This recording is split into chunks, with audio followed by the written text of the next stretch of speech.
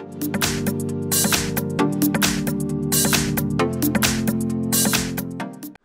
I have BLACKBERRY Key2 and let me show you how to reset app preferences on the following device.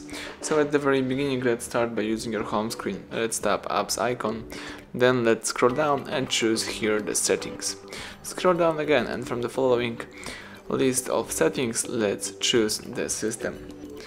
Here let's tap reset options and let's choose reset app preferences. So these will reset all preferences for disabled apps, disabled app notification, default application for actions, background data restriction for apps, and the permission restrictions. What's really important, you will not lose any app data. So if you are aware of this, let's choose reset apps, and that's it. You just accomplish restoring app preferences. So everything went well. Thank you for watching. Please subscribe our channel, leave thumbs up under the video.